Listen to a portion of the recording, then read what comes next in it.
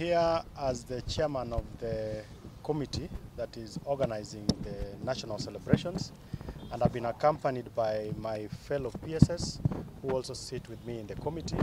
I have the PS in charge of defense, Mr. Mariro. I have the PS in charge of roads, Engineer Mbugwa, and the PS in charge of sports, Mr. Mweke Jonathan.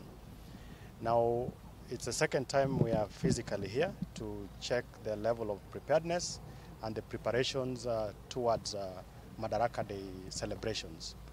So two things have happened since the last time we were here.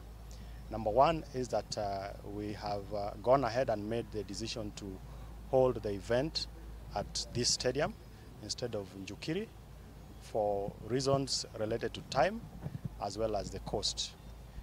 But then just to give you the assurance that the team that is being supervised by the KDF would be able to give us the stadium ready for the celebrations a month to the time the celebrations will be happening.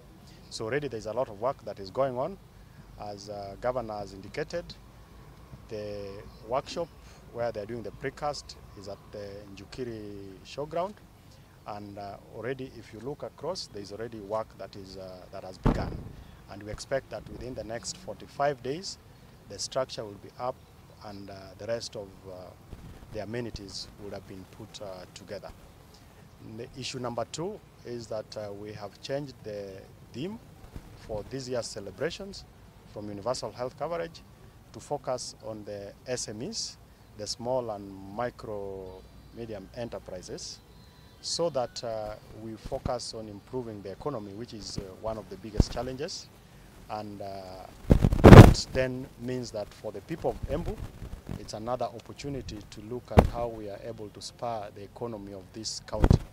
Not just Embu town, but the county of Embu.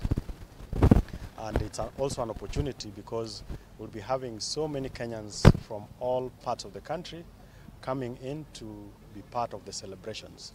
And as the people of Embu, we know you to be very hospitable, and we are going to have a good celebration. There are other issues that we are going to be discussing with the technical team, just to make sure that we tick all the boxes to ensure that we have a good Madaraka Day celebrations. I would want us to stop there, and we will be providing regular feedback through the Office of the Governor, through the Office of the Regional Commissioner, as well as the County Commissioner, and the technical team that work with us. And we'll be visiting Embu every so often to assess the progress of the works and also to give the people of Embu the reassurance that we are up to the task and we are ready to host the celebrations. Thank you. So there are several components.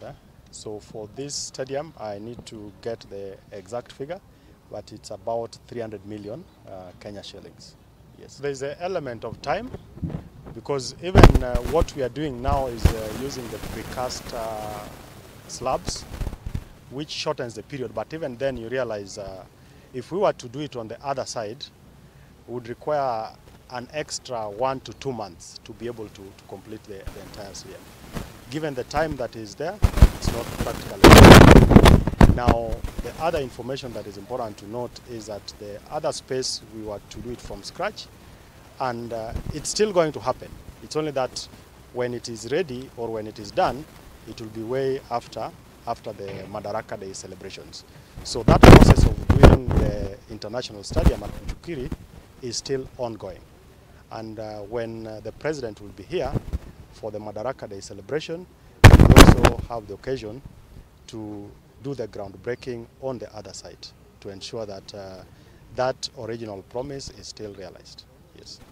Day and night, he has to be able to work throughout the rainy season, and that's why he's trying to fast-track things that would be difficult to implement when the rains begin. And then, more importantly, is that we must use the locals for purposes of providing labor, but also for the sourcing of materials.